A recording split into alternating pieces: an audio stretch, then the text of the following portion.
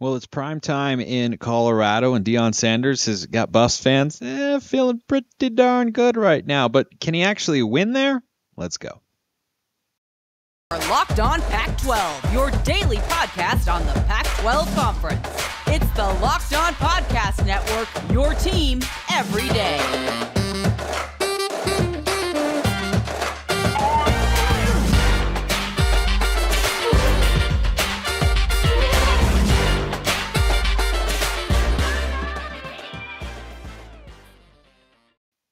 Welcome, everybody, to another episode of Locked On Pac-12. I'm your host, Spencer McLaughlin. Thank you so much for making this your first listen or your first view of the day if you're watching on YouTube. Part of the Locked On Podcast Network, your number one source to stay up to date with our beloved Conference of Champions. Please continue to like, comment, subscribe wherever you listen to or watch this show, which today is brought to you by Omaha Steaks, a gift from the heart, a gift that will be remembered with every unforgettable bite.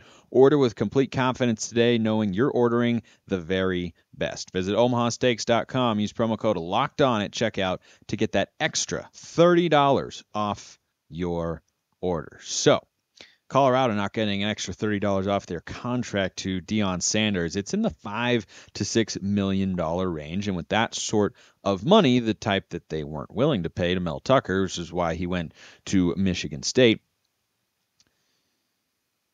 there are expectations. There are. I don't think there are immediate expectations. But when you go get a guy like Deion Sanders, there are at least going to be, shall we say, realistic, optimistic goals that they'll be able to start winning football games. And the question we're going to start with today here on the show is, can Deion Sanders win games there? The answer is yes.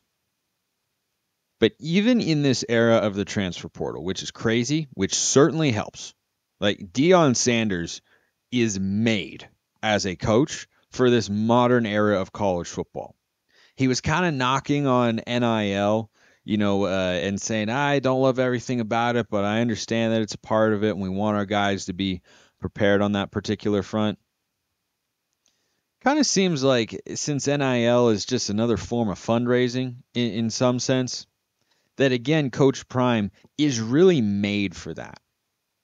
But the transfer portal, as I argued over the summer, is far more impactful on the college football landscape than name, image, and likeness. I think we're seeing that that's true because the portal opened yesterday, and it was crazy.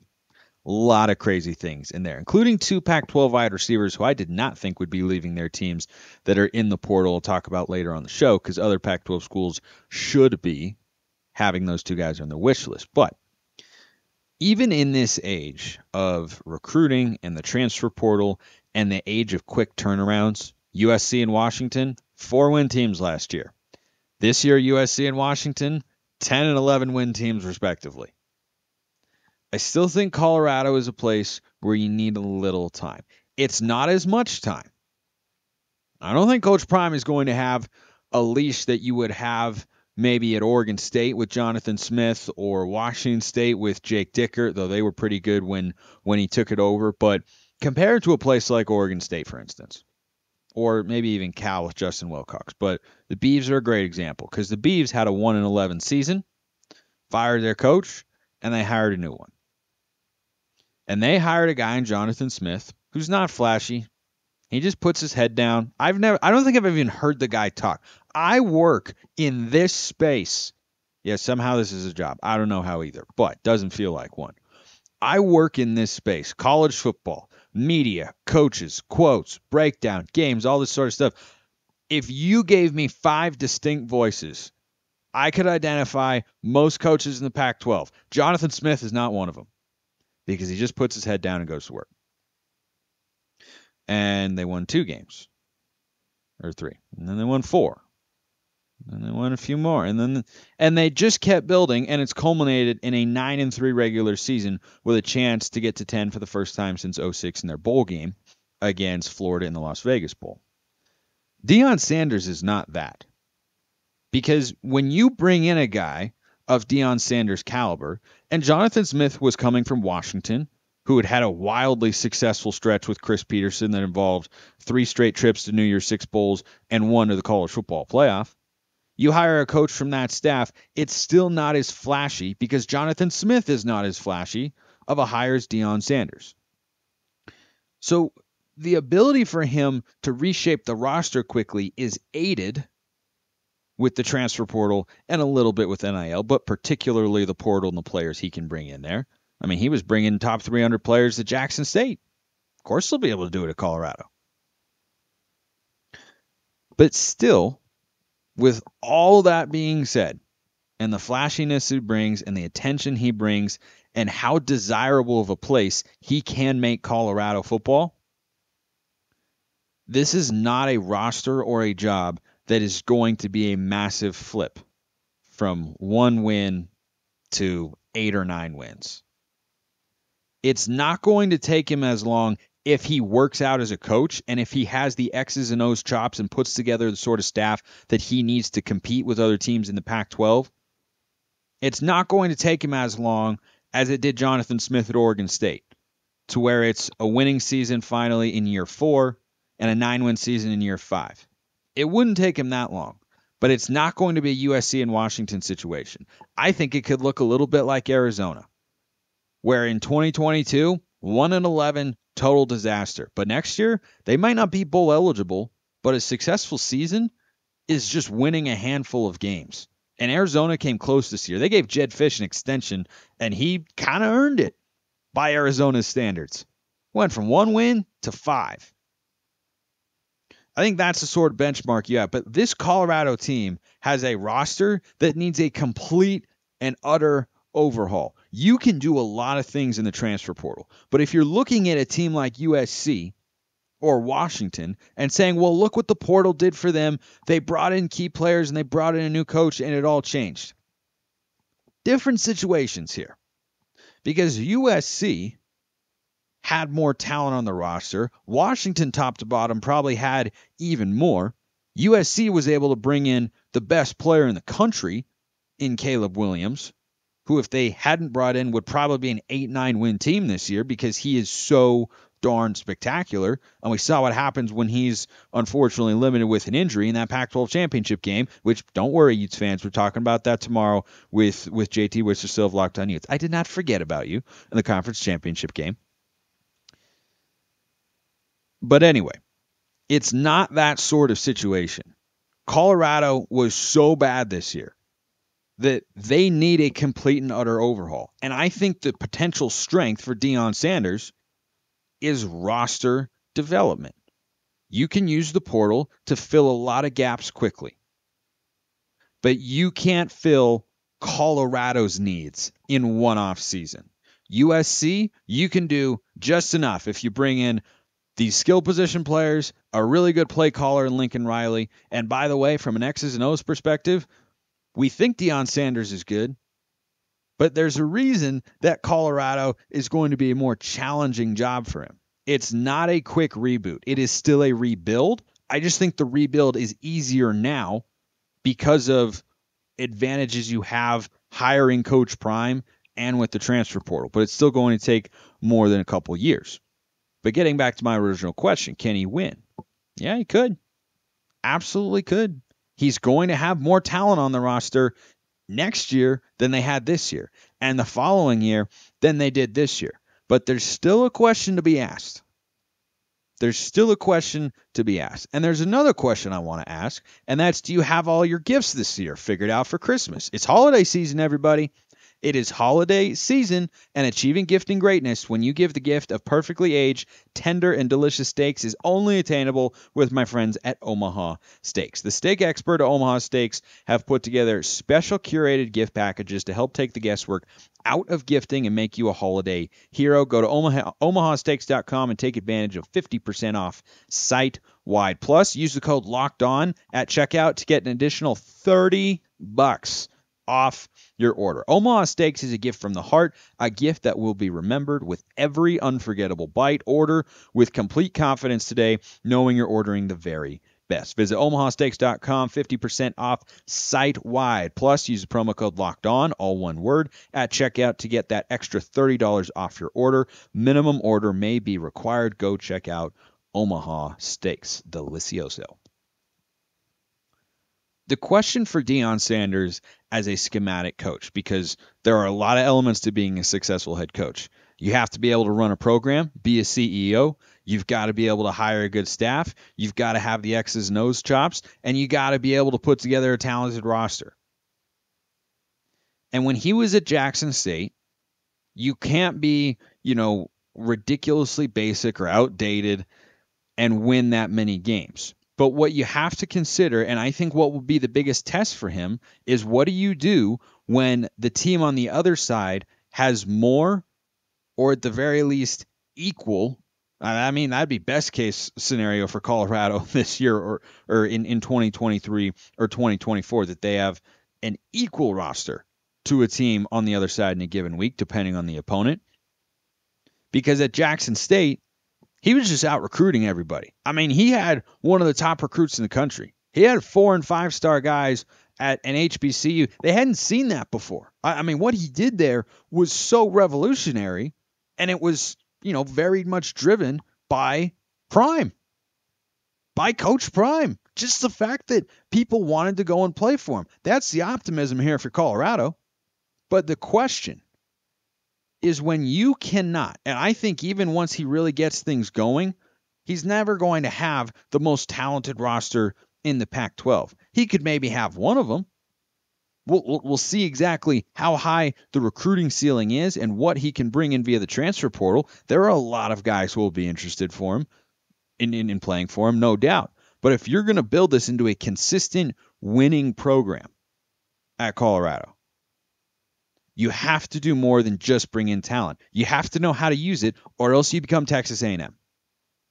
You got all the money you need, you bring in all the talent, you got all these players, but if you don't have the X's and O's chops, if you don't have the right staff, then it's not going to be as successful as you would like it to be. And I think that's the biggest question and potential obstacle that Deion Sanders faces. He won a lot of football games as a head coach with more talent than the teams on the other side. What happens when there's more talent on the other sideline, or at the very least, equal talent, week after week after week? I think it's a legitimate question to ask, and we won't know until he takes the field. But Colorado fans, am I trying to rain on your parade? Absolutely not. If you're feeling good about this, by all means, you should. Because it brings a level of attention and excitement and intrigue and optimism that Colorado just hasn't had in quite some time. Another question with Deion Sanders. I'll go into this a little. Well, no, let's give it the full run through. Would he stay long term at Colorado? And this is, again, a very fair question to ask. He was thrown into the mix for the Auburn opening. They ended up going with Hugh Freeze.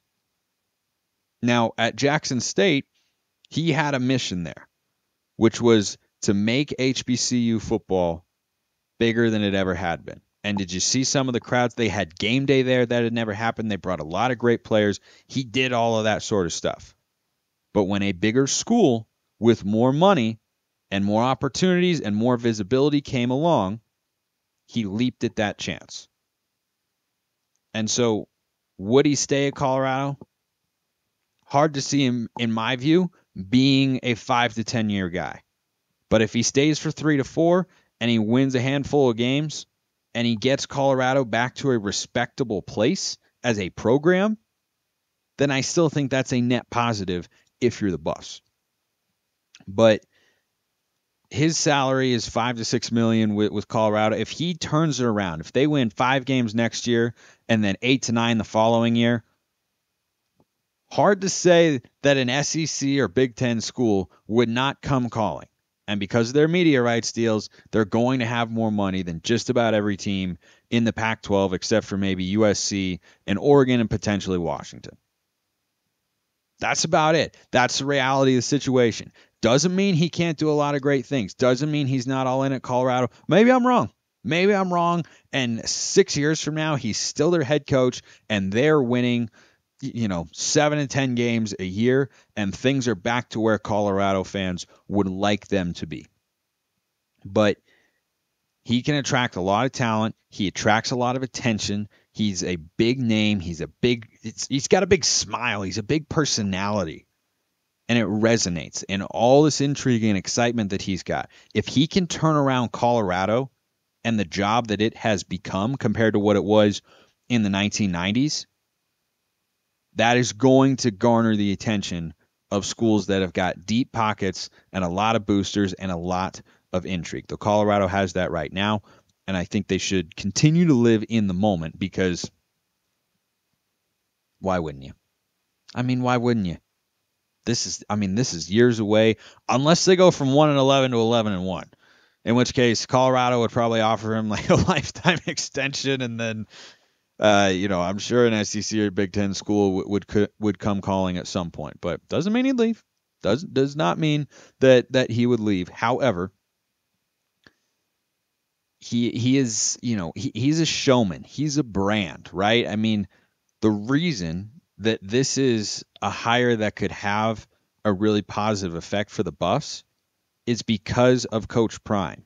It is all about him, not the coaches he brings with him, not the staff that he can attract. It's about him. He's going to get players. He's going to get attention. He's going to recruit. He's going to fundraise. It is all about him. So if he sees an opportunity to go to a school that he thinks could elevate that platform for himself, it's hard to believe, in my view, that he would turn that down. But I do think he will give Colorado a legitimate shot, because I don't think he would draw any interest until he does really successful things with the Buffs.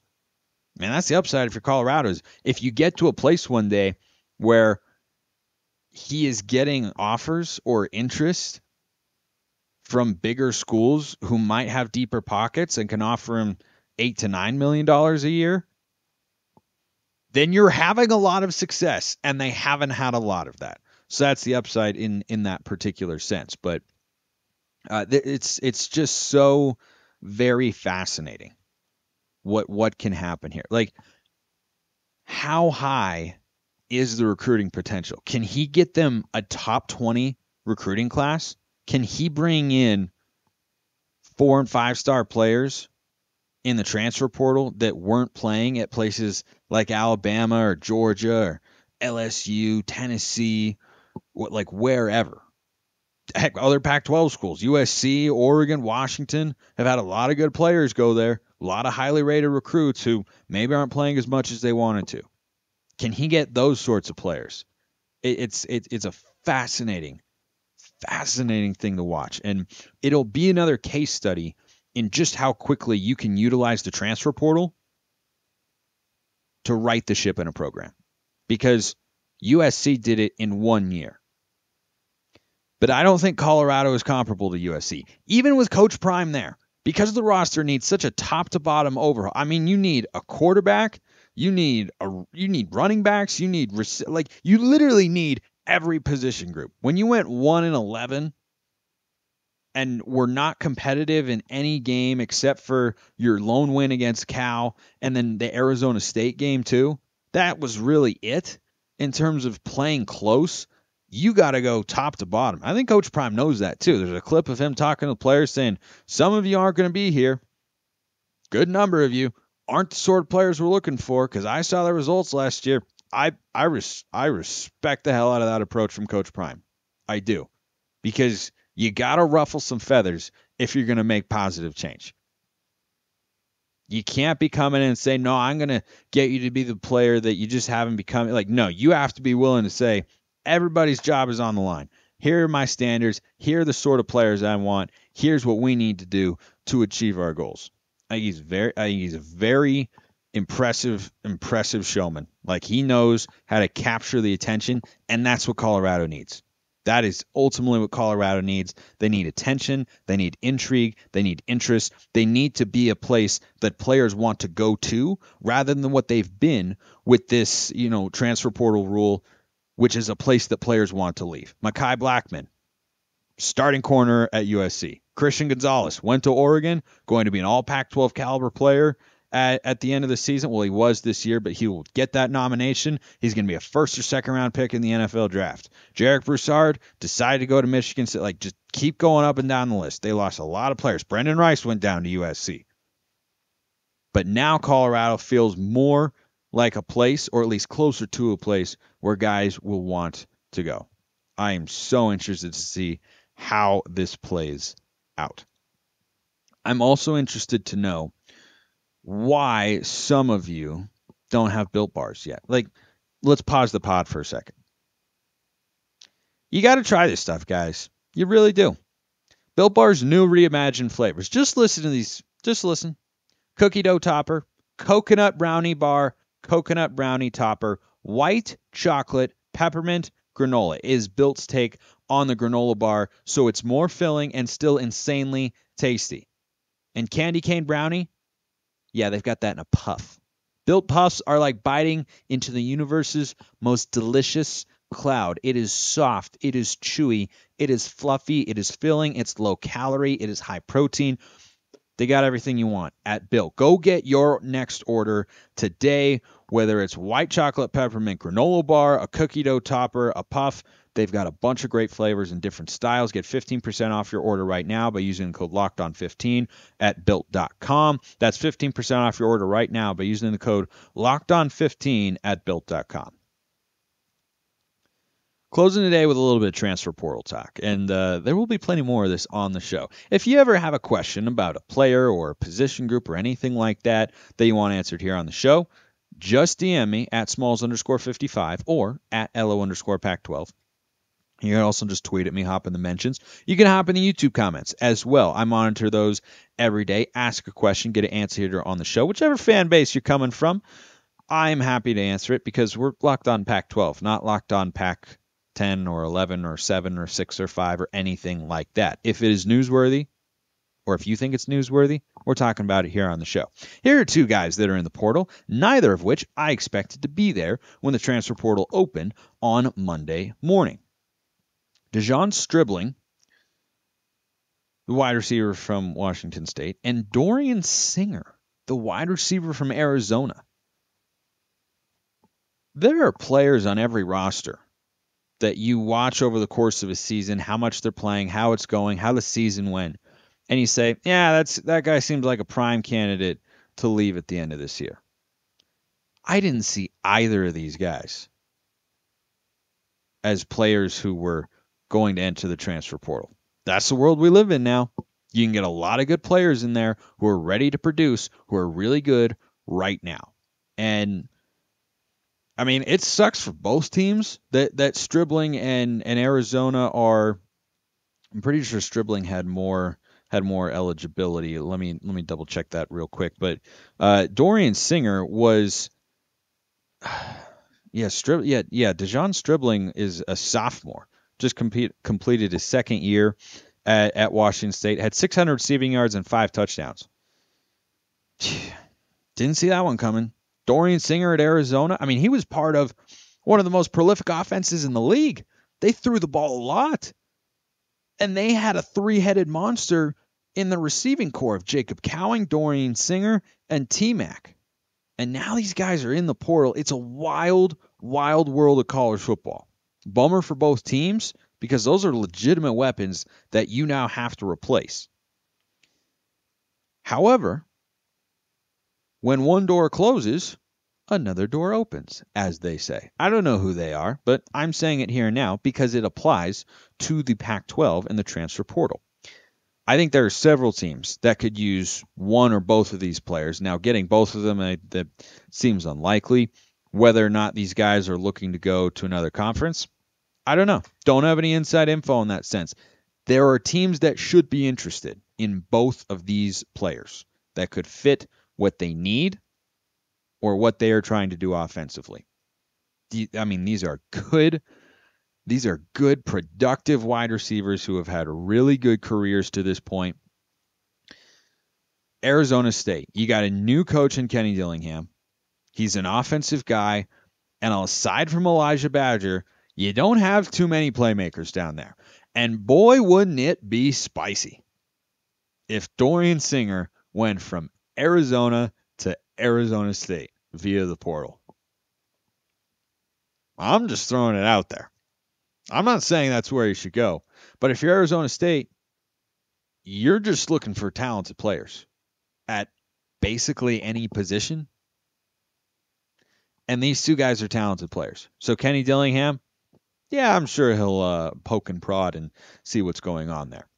Here's where it's a great fit. Oregon State, a really good football team, has a chance to get to 10 wins this year. Their priority in the portal, number one, is the quarterback position. A lot of different directions they could go on that front. My speaking Cade McNamara into existence did not take place. He went to Iowa instead. Should have gone to Oregon State, but hey, his loss. Anyway, when you watch Oregon State play offense this year, it's very clear they want to run the football, right? They're very much Utah. Run the football, pro style, under center, zone stretch, split zone, like a lot of those sort of concepts, play action off of it. I think even when their passing game had success this year, and they need to upgrade at the quarterback position, but kind of felt like at times they were missing another really explosive weapon or a guy who can take the top off the defense. Like Trayshawn Harrison can do that, did it at times, but I look at a guy like Stribling or Singer and say, that's a guy you put on the outside and suddenly adds a lot to your offense. And I think the Beavs need to upgrade quarterback first, perhaps before they could think about adding one of these players. But if they could get them, maybe that'd be an appeal to go get a quarterback in the portal, and you do it in a kind of inverse way. I think both would fit into that offense and be able to be one of the top receiving options. They'd probably both be the number one receiving option for the Beavs, at least on the outside. Like you'd have Silas Bolden in the slot, but I think these guys are both really, really good. Colorado, just talking about it all show long, right? Coach Prime attracts talent. And if you're Colorado, there is not a single position on either side of the ball, including special teams, that you are not willing to take a proven, talented player. I won't be surprised at all if Coach Prime ends up getting one of these guys to go to Boulder. And then the LA schools. You got two great offensive coaches. You've always got a need. USC is going to lose at least Jordan Addison this year to the NFL draft, and they're never shy about adding wide receivers, and they don't play with their tight ends a lot, so there's a lot of opportunities there. I mean, we saw that with, Terrell Bynum was at Washington, Brendan Rice was at Colorado. They went down to USC and did not have as many touches as they might have had they stayed with their team. The Washington's receiving core was loaded this year. But I think either of these coaches would look at these players and say, yeah, we know how to get you the football. Chip Kelly, Lincoln Riley, and UCLA is going to lose their top receiving threat in Jake Bobo.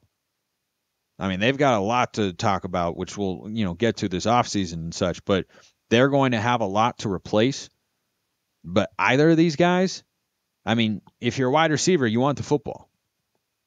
Chip Kelly, Lincoln Riley, historically, they know how to get offensive skill position players the football. A couple names to watch for. There are so many more. Again, ask any and all questions that you've got. I'd be happy to answer them here on the show. Appreciate everyone listening. I will see you next time, and have a wonderful rest of your day.